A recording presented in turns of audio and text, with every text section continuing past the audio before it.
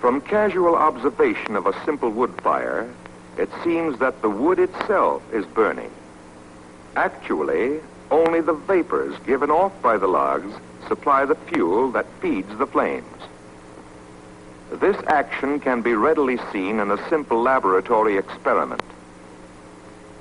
A small quantity of wood shavings placed in a flask are heated by a Bunsen burner. The vapors rising from the heated wood can be ignited at the mouth of the flask. This is true of nearly all combustible materials, whether in a liquid or solid state. Here, soft coal is burned in the same manner.